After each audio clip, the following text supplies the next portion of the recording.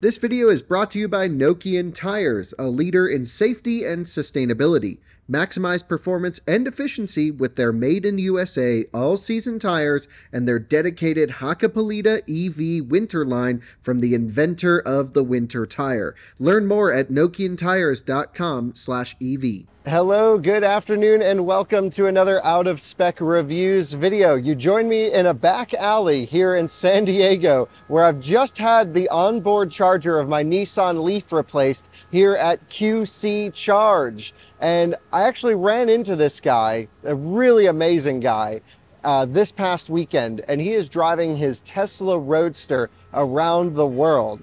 And then I found out that his name is Rafael de Mestre. I actually have been following him online. I put two and two together. I'm like, you're the guy who drives electric cars around the world. He's probably the only guy who drives more electric miles than we do.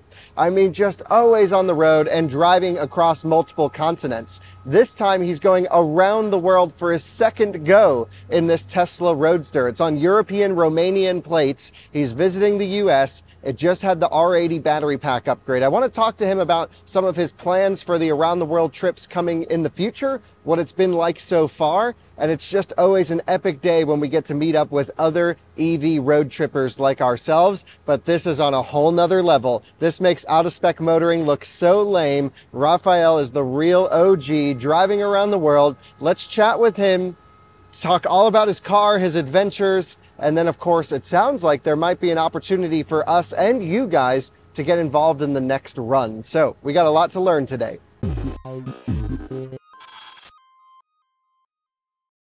So here's Rafael and his Roadster. Welcome to YouTube, and thank you so much for willing to share your story with us. Thank you for promoting me. Yeah, of course. So you've now driven around the world multiple times. And this Roadster is on its second journey, is that correct? Yeah, exactly. So, the only car which ever drove twice around the world, I think. Oh, wow, pretty amazing. And it's also amazing that you're doing fully electric in a car that was designed 20 years ago, 15 years ago, something like this. Why are you so crazy? What makes you want to do this? Well, for me, this is a solution for a lot of problems, and most of the people are not aware about it. And I just want to convince people to change to an electric car, and it's a lot of fun. And you don't have to have range anxiety. I'm driving 25,000 kilometers now. On the next one, 30,000 miles. So I think it's enough range. Yeah, totally. And what I think is interesting is you actually don't have any DC fast charging capability on this particular car. So can you talk a little bit about how you would find chargers? You know, in the US and Europe, I think our audience, yeah, you can plug into campgrounds, you could plug in at hotel destination chargers. But what's it like when you're in China or Kazakhstan, where there's not much electric infrastructure? Is it difficult to find power in remote places?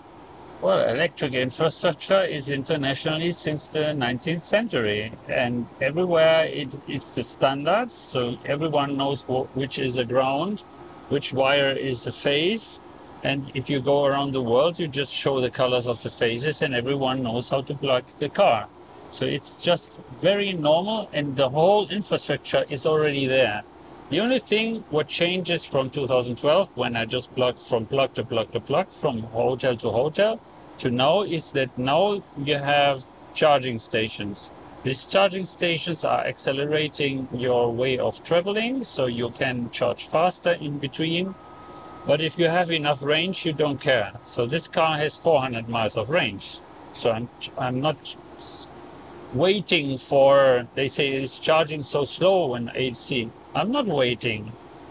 Now I plugged in, and later I'm driving. I will drive 400 miles. I already drove about 80 miles today. And then I will sleep in a hotel. And in the morning when I'm waking up, the car is charged full. So I'm even faster than with a gas car. It's amazing. I want to actually, before we get into some of your previous adventures, because you've gone around the world in 2012, you mentioned, you've also been around the world in your Tesla Model S with air suspension and a much more comfortable, roomier car. So why are you doing this again in the Roadster? And tell us about this car, because my understanding is this was in a pretty serious accident and it was rebuilt. And what's the story on the car? This car I bought 2010 and I got it 2011 in March.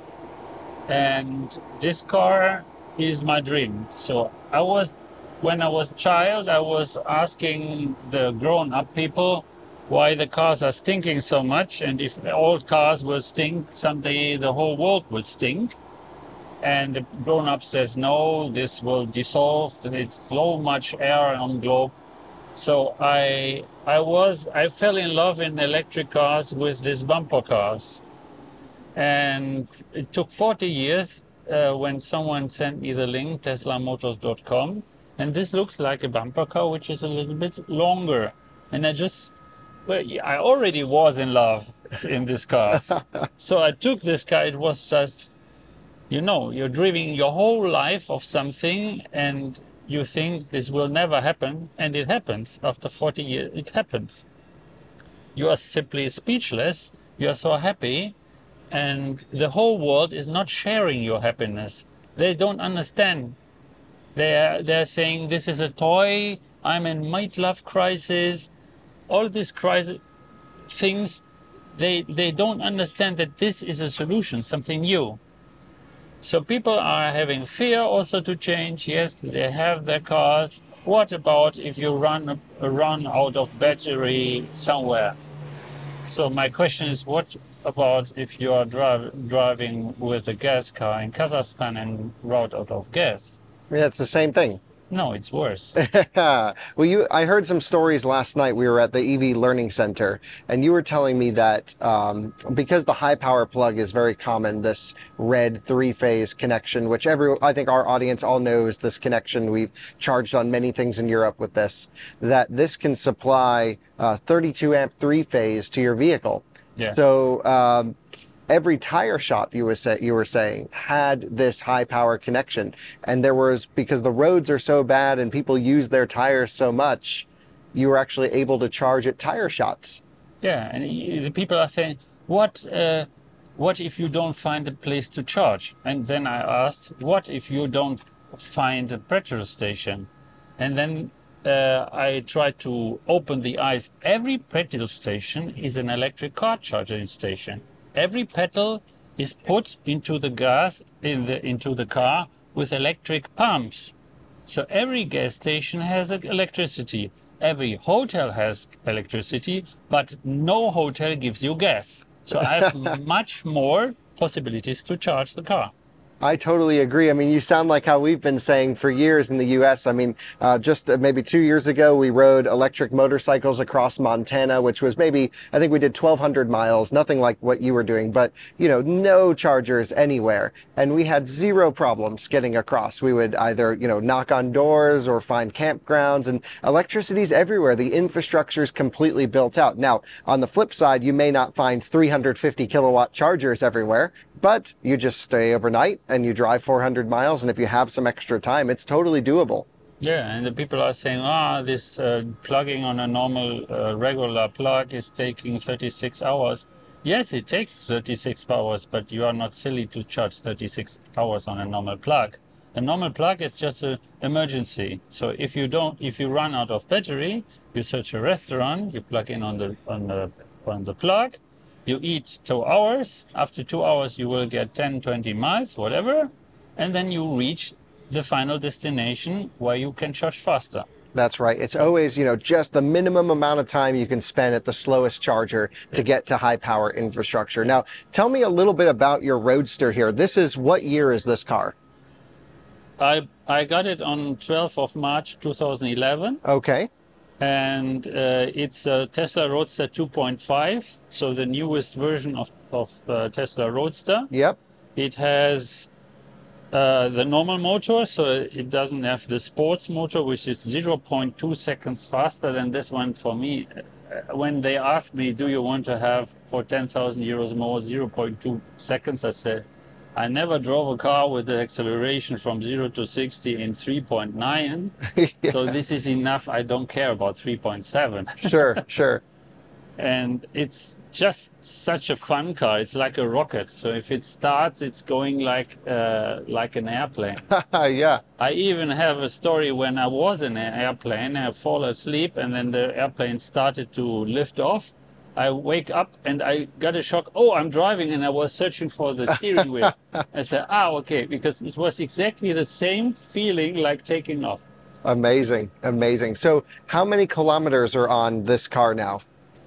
It's 140,000. Okay. 10,000 I just drove this Wow, month. amazing. So almost 100,000 miles, roughly.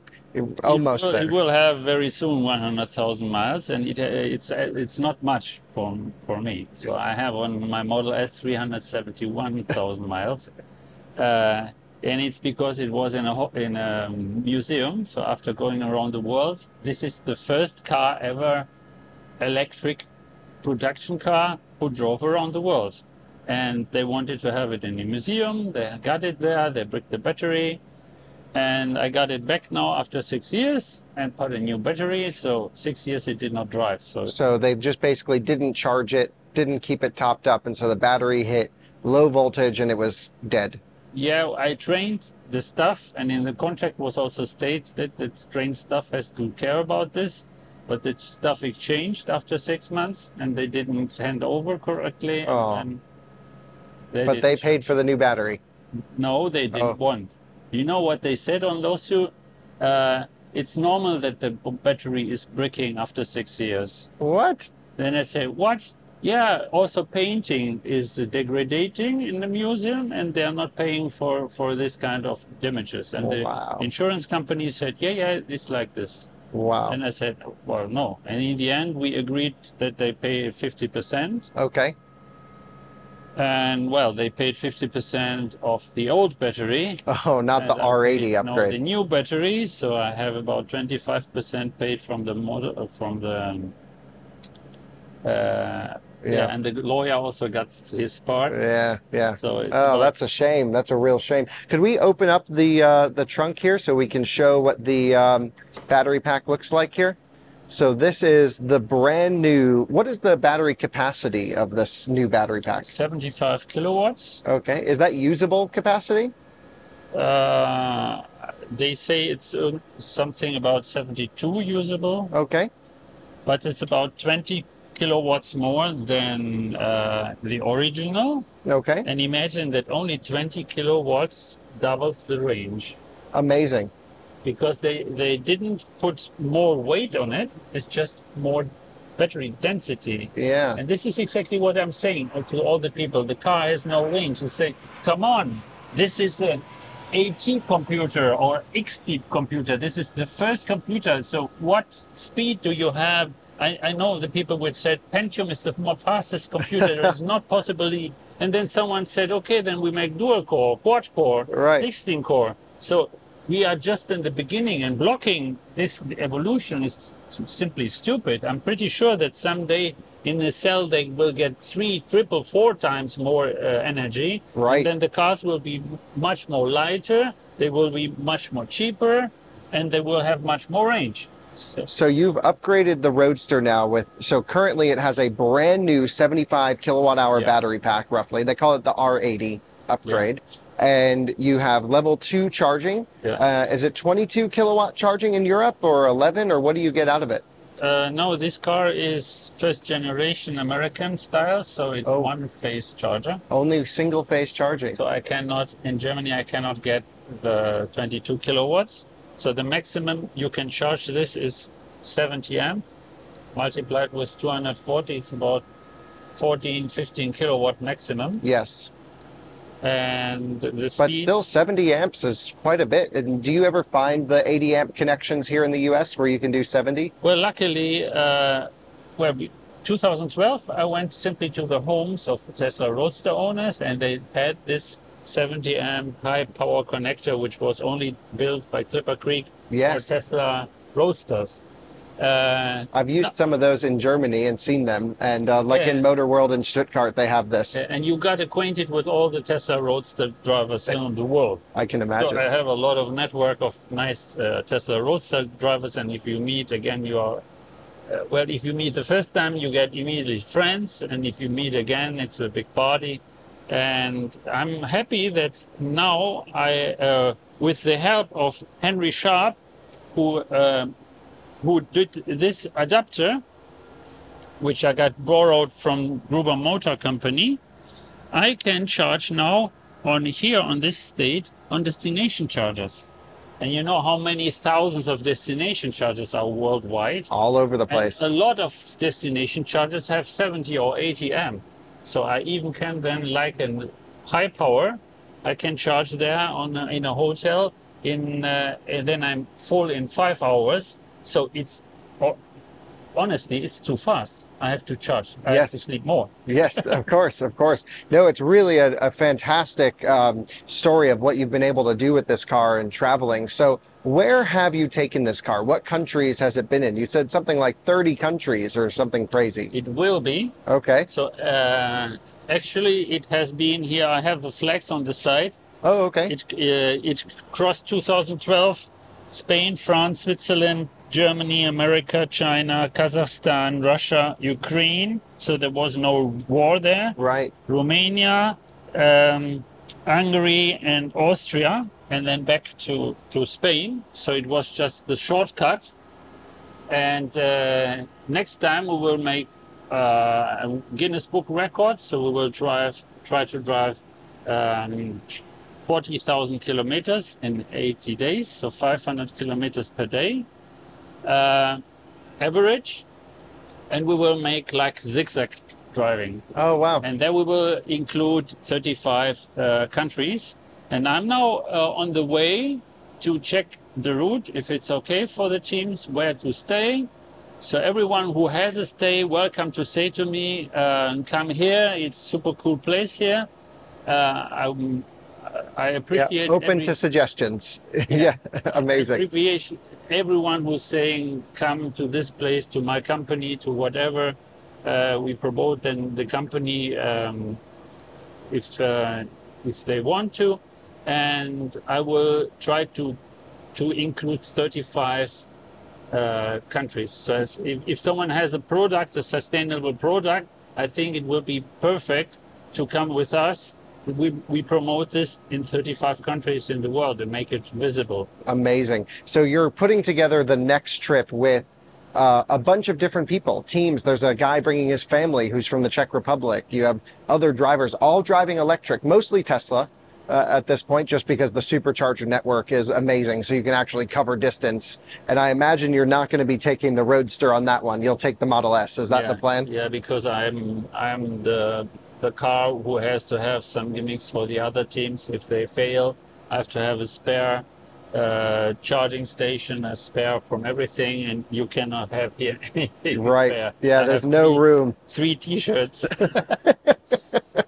And what's interesting is you're putting together a rally, if you will, or a drive, an event where you're going to be taking people around the entire world in their electric cars, and they can sign up to join or to sponsor you. Yeah. Or even to join on a particular area, right? They can join for a leg or two. Yeah. There are some. When last week I've been in Canada, and the Canadian, they were excited to make a long trip. So they are also kind of guys. They have a Tesla, and they drive from Toronto to Ontario and back, and they're not making really. Even they're not going to Halifax. Right. They say, "Oh, this long distance."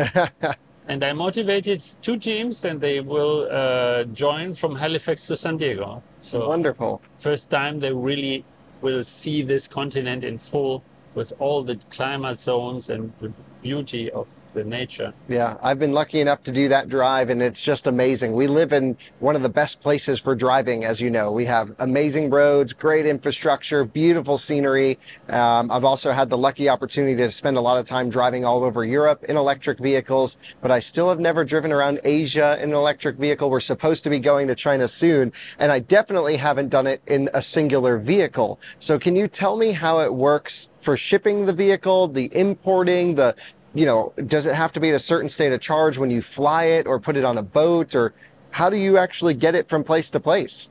Yeah, the issue is not the charging, the issue is the border crossing and the transport. This is the issue of this project.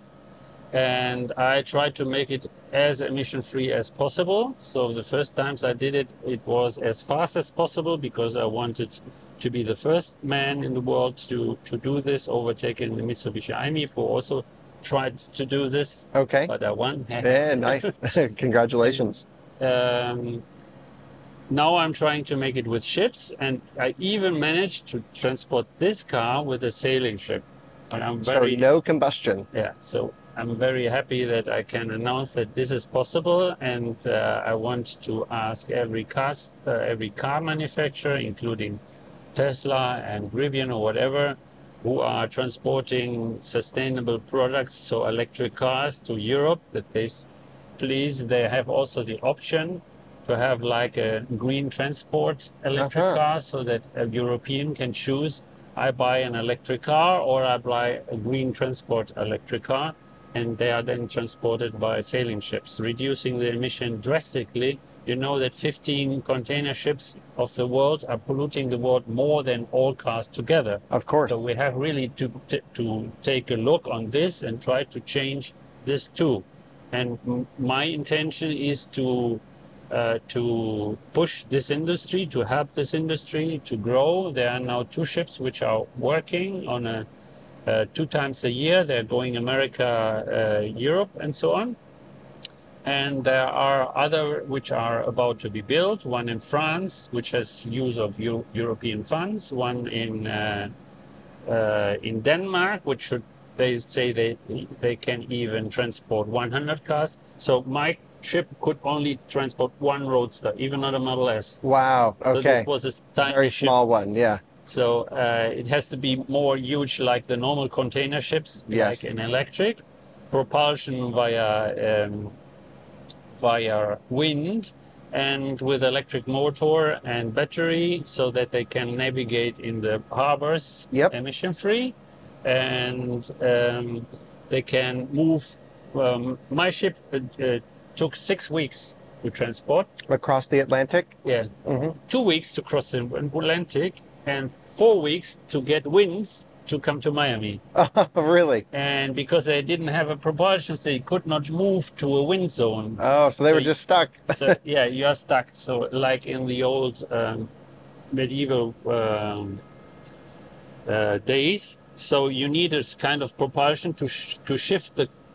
Then you have a map where you can see everywhere there is wind, but I'm on a no wind zone. So they just move a little bit and then they can continue. So it's amazing how you're involved, not only promoting Tesla, promoting electric vehicles, and everything that these vehicles can do, which I'm sure you've blown the minds of everyone watching this video, including myself. Got me really inspired to get back out and do more driving, which is my favorite thing to do. And I'm lucky enough, I've done more than most, but not nearly as much as you. But you're also pushing for a global change to sustainable.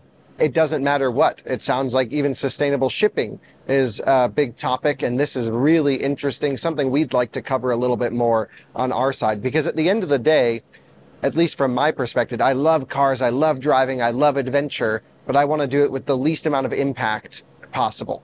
Exactly. I was also thinking going around the world a long time ago, but with a gas car, for me, it didn't make a sense. Sure. And with an electric car, it makes double sense, and make it international. It makes even 3 times sense, because you are connecting nations. So I had a Team America, Team China, which now are the best friends. So we can work together, and pollution is an international matter. So what America or the world has from Norway has only electric cars. Yes. And we filmed a lot in Norway. Our audience is familiar. It doesn't help. Right. It helps Norway a bit, and the rest of the world is still having an issue. Of course. So we have to copy Norway. We have to get the people together, to work together, to think about international relationships, how to solve it. And if a ship, for instance, is crossing the ocean, it's crossing a lot of different countries. So the countries could make sponsorship on electric cars, on electric ships. So I think we are just in the start of a big international cooperation, which is possible, and the electric car is just a key. That's right. Absolutely. So back to the car, I just want to take our viewers on a quick situation. I had mentioned at the beginning of this video that in Germany, you were involved in an accident, a frontal collision with this vehicle. And it seems like, you know, something our audience, I think, understands, and I know you know as well. Tesla doesn't pay anyone to really promote their stuff. That's a $0. But when you're driving a Roadster around the world, there are certain people in the company that think it's really cool. So they were able to prioritize and get you back on the road very quickly. Is this that same vehicle that was in the accident? This is the one and only which went around the world, had the accident, and was repaired in 5 days from a total crash. So the insurance company, they said, we will not repair it. It's too much. Oh, they wanted to total it. They said, you will get another one. And I talked to Tesla, say, please, please, please. And Tesla went to the insurance company and say, either we repair this or you will not have any contract anymore. Oh, interesting. And then they gave them another Tesla Roadster for customer-like contract. And then the insurance says, okay, Yep. we repair. Amazing. It was much more expensive than the value in these times. But now you know the value. It's gone way up. It was worth to repair. And if you look inside the car, And the value of this particular one is just priceless because of everything that it's been able to go through. yeah, you know, one was already in Christie's sold by 1 million. Yes. So you know this is more. This is a more than $1 million car. Yeah. Very cool. Yep. So it looks pretty good under here, but this was all smashed in. Yeah. Crazy, huge Yeah, and hit. if you look online on adedays.com/genesis, you will Yeah. see the pictures of the car, how destroyed it was. I'll include it here in the And- video. And you will see here the two metal panels which are here, which are like very stiff, like holding a bridge. And if you crash with this to another car, you destroy simply the other car. Of course, you have the big crash structure here. So it destroyed here the whole, let's say, easy to break parts like AC and so on. Yeah. But the frame kept 100% untouched. Amazing. So it was even not torqued. And I had nothing. No bruises, No nothing. bruises, no nothing. Amazing. I Such a just safe went car. out and I was totally upset and say, oh shit, game over. Yep. And then Tesla said, no, if you are not hurt, it will be continuous. Amazing. And they gave me power to continue. That is so cool. And so I think one last final question about your Roadster is this vehicle, from a charging perspective, does not have DC charging. And so there are kits out there, specifically ones made here, that have DC charging. But you and I were talking yesterday a little bit about it.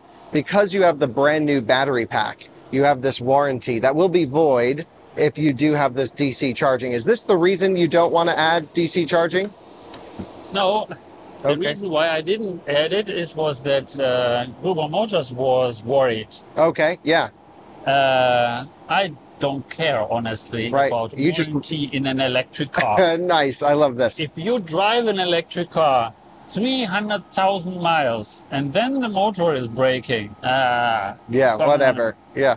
All of my gas cars I broke after 100,000, 150,000. No gas car survived 200,000 kilometers. Wow, amazing. I destroyed all motors because what the people just forget about, forgetting I have to make service, oil change, blah, blah, blah. They forget that an old gas car you cannot push anymore. Which gas car with 200,000 miles you can go to a racetrack?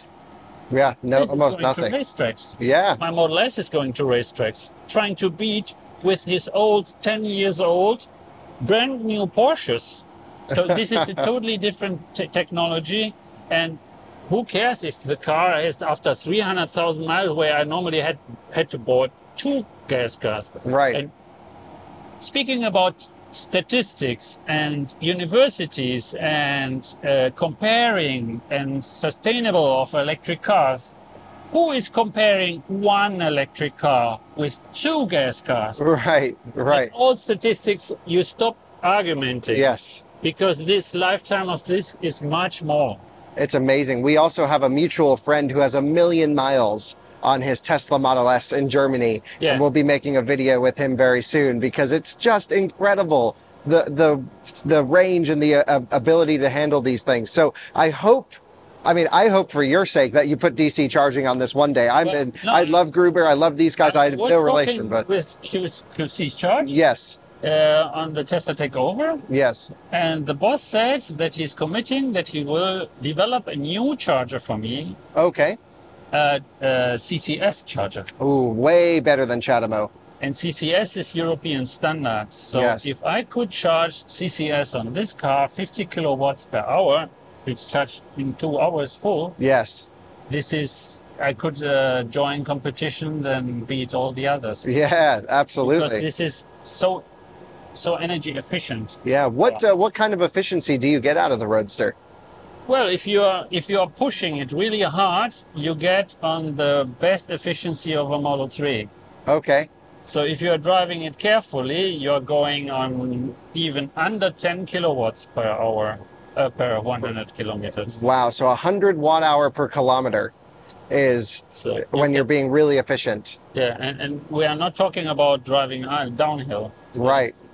That's amazing. But also the car is like, here's a Tesla Model S. This is my car as an example. It's almost 2 or 3 of your Roadsters stacked up in terms of height. But that's amazing how efficient this car is. Yeah, and I wanted to know after I got it, how much miles can I drive with it? So I said, okay, today I will take the risk, charge full, and let's see how far I can go. And after, if you have a car which you have to charge every 250, 300 kilometers, your body after 250 and 300 kilometers says, okay, please stop, or I'm tired. So after 250, 300 kilometers, I was tired. And it said, continue, continue. Yeah. I said, whoa. And then 400 kilometers, 500 kilometers, 600 kilometers. Wow. And I said, wow, I was really super tired. Yeah. And after 637 kilometers, which is about 397 miles. Yep. I went to a charger because I said, okay, no. And there was some miles left. So wow. I can really confirm that you can drive with a brand new battery 400 miles, which is double from what I got before. Yeah, it's amazing. And the way you use your electric car is very similar to ours. It's don't let the car control you. We were talking about you own the car. It should enhance your life. Full charge it when you need it, run it low when you need it, drive it hard on the track when you want to have fun. And then for storage, leave it in the middle somewhere. Be good to it when you can, but don't let it control you. Yeah, this is a message to everyone. With the digital world, a lot of people are mutating to robots.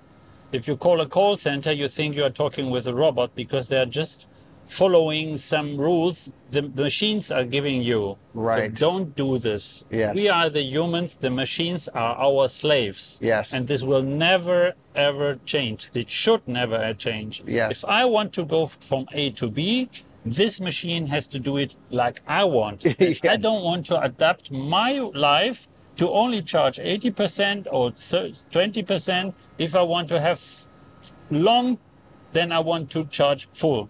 And right. I have to say, from my experience, I have to contradict to all these laboratory tests. Okay, yeah. For me, I have the feeling that you have to treat the battery like a human being, like more, sometimes thrill it, sometimes go to 100, sometimes make it totally empty, yep. and sometimes not. So I'm not charging it always full. Right. So if I don't need it, I don't charge it full. That's the best thing, is charge up just for what you need. And if you have a normal life, you will now and then when you're going to holiday, you will charge it full. And if you go to the office, you will not charge it full. So this is the way how to treat the machine. 100%. I think this is better, and this is not to be proven in the laboratory. Right. You can only prove it in the community. Right. And we've seen it before. I mean, I've owned electric cars for a long time, and then I know you've owned them as well. We have electric cars with very high mileage, and we full charge them before trips, and we drain them to zero when we're driving. And we heavily DC fast charge our cars because we're always traveling under time. And the degradation has been very minimal. And I feel like we're pretty hard on this car. For example, this Model S has only 15,000 miles, but maybe 14,000 of them has been supercharging. You know, it's just always on the road going places, and it's still relatively new, but that's how we use them. And then when it sits at home, I charge it to 50% and it sits for a month. And regarding degradation, we are talking about 5 or 8,000 small cells. And it's obvious that some cells are not so good like the others. Right. So my Model S now, the battery did not work anymore. Tesla said, okay, we will exchange it. It's $20,000. And because I'm known, I was contacted. I heard about your battery break. I can repair it. Yes. There are companies like Gruber Motors or others which can, which have algorithm how to find the bad cells. That's right. And then they repair just them exchange three. This is sustainable. You just 3 AAA or AA cells. You just exchange, and then you have a working. And I have now. It's named Electric 5 Europe. It's a Belgium company. Okay. And they first of all, it's not 20,000. So if you pay, it's 2,500. Oh wow. Second, it is having a warranty. So he gives me warranty for 40,000 kilometers, and I say, wow. oh, that's a cool deal. So then let's say you repair it, and I drive afterwards around the world with this. So for me, this around is the world. The nice message that I'm driving with a car who has 371 miles driven, which has a repaired battery around the world, and it will work. It's amazing. I mean, the way to keep these cars on the road is this aftermarket repair process is just starting. And that's actually why we're here at QC Charge, is repairing my old Nissan Leaf, because just one component. I mean, the guy who had it before was going to throw the car away. I can't use it. But we just came here, we exchanged a part in 1 hour. And now it's perfect, back to new again. It's amazing how you can keep these cars running. And I can't thank you enough for promoting electric, of course, but doing it in a really cool way. You are literally doing what everyone wants to do, which is traveling, meeting people in different cultures and different places of the planet. Something I'd love to join you on an adventure one day where we go together somewhere. Could be really fun. And we'll definitely have to meet up on a leg or two of this next trip. I unfortunately can't take 80 days off from filming, but it would be pretty epic to do some legs with you. Well, in total, it's 3 legs. So you have 2 weeks of leg on Europe. Then you have pause because the cars are transported. Yep. And then you have about 1 month in America. And then you have again 1 month pause to transport to China. And then you have a long leg. So people which say, okay, I don't have time to have non-stop, they can just take one of these legs or part of these legs, or going back to business in the transport time. Yeah. And everyone is welcome to follow me on ATE days. You can see my car location live, the GPS. Yeah. So in 1 month you will see me crossing China and Kazakhstan, and you will see all the photos where I will be. And 2024, I'm excited to meet more people, to drive together in legs. The more, the better. I was really delighted when I was on the Tesla takeover. First time in my life, I was standing in a jam caused by Teslas. It's amazing. Yeah, there were so many Teslas there. I was standing 50 minutes. Yeah, it was in traffic. It was really, I was really more delighted than angry.